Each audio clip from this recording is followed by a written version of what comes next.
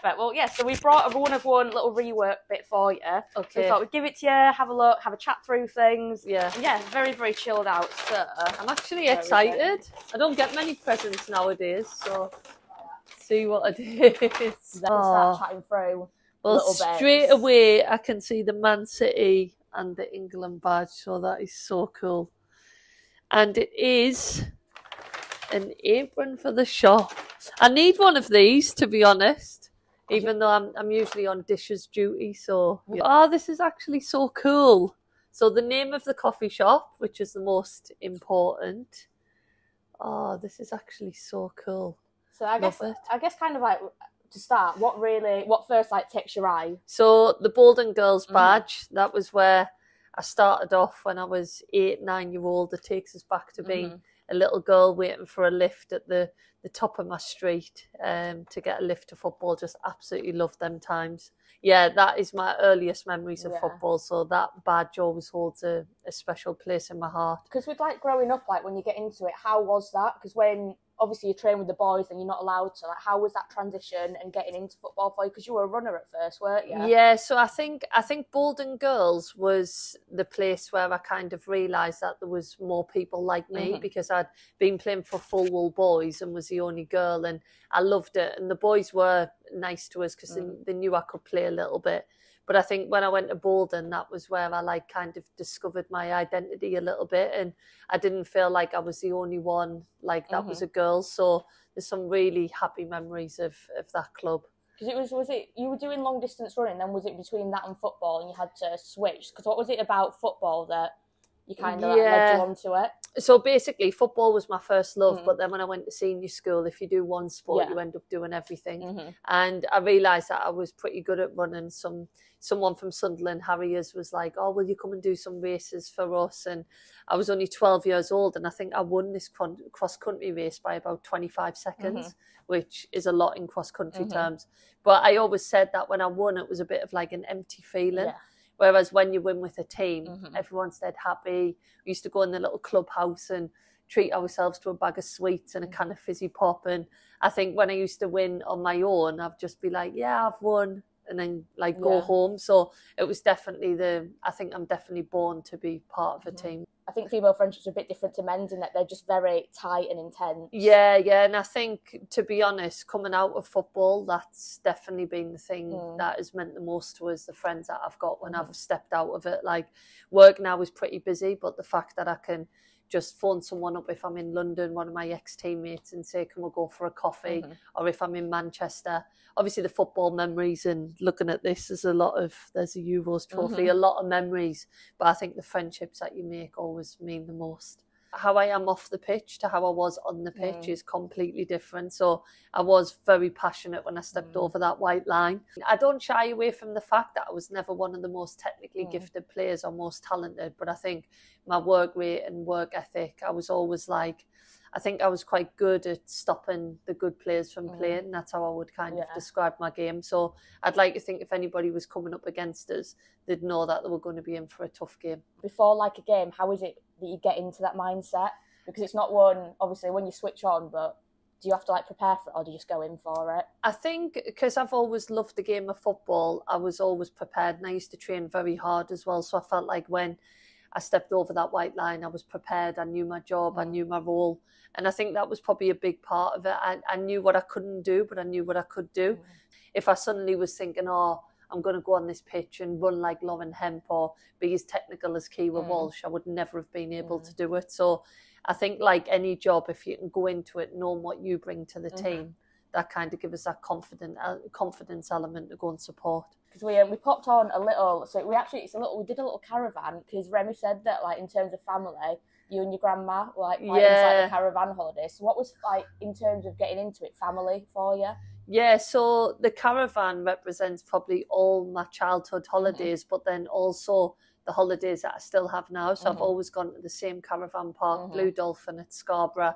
And I kind of have a little bit of a joke that after the Euros, the girls went to Ibiza and I ended up in this caravan with my family.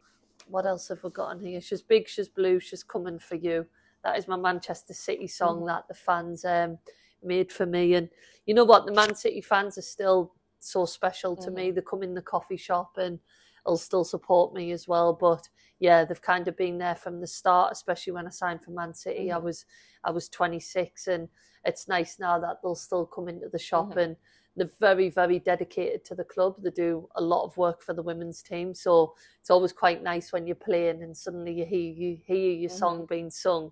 I'm like, oh, I must have put in a good tackle or something like that.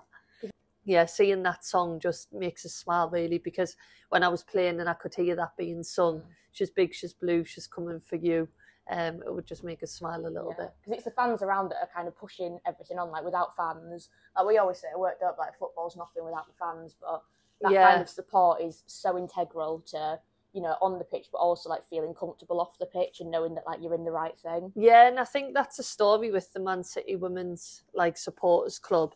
They were coming when we probably had 200 people at the game, and now I see that they get thousands of people. They're still in the centre, they're still at the core of it, and I know that their supporters club's probably gone from just a few members to kind of there being a waiting list for people to get in. So it's nice to see that the supporters groups has grown along with the fan numbers, along with the game as well. And it's just great that the women's game's in a better place. And I look back on all these memories and it just kind of makes us happy that I've retired because I'm at peace with that, knowing that the game's in a better place. Yeah.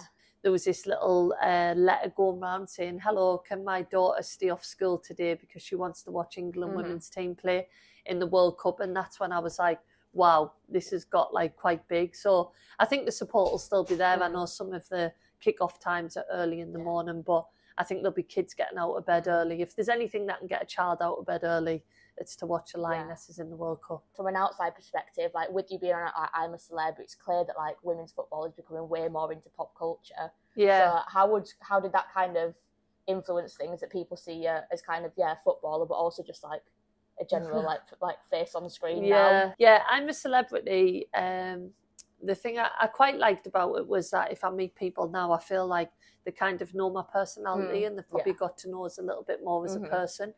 And I like that because I like chatting to people, and I do my own podcast. And the reason I started my own podcast was because I wanted people to get to know the person behind the players. Because if people just judge me for on the pitch, i.e. F off you, effing whatever, then people would probably think I was absolutely mental and mad.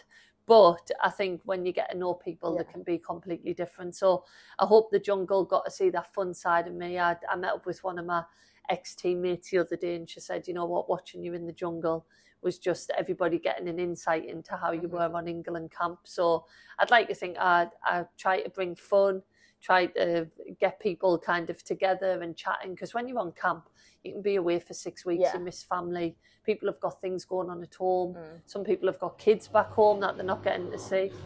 Say that again. People have stuff going on away from football, and I think you need to come together as a team to help people get through their moments. So I've always been big on off the pitch stuff, and hopefully the Jungle showed that side of me. I've just seen something recently with Leah, obviously chatting to the cricket girls and stuff like that, and the mindset is very the same. And I'd like to think that the Euros win, going back to the Euros trophy, it was good for women's sport as well as women's football. So there's a lot of successful female athletes out there. Growing up, I didn't really have female role models because football wasn't at the level that we speak about, but the likes of Paula Radcliffe, Kelly Holmes, like they are very inspirational female athletes to me. So I think if we all work together, the world can just be a better place, really. These are my tattoos as well, step by step, day by day, mile by mile. So I have that one. I got that 2009 before the Euros when we actually played Germany in the final and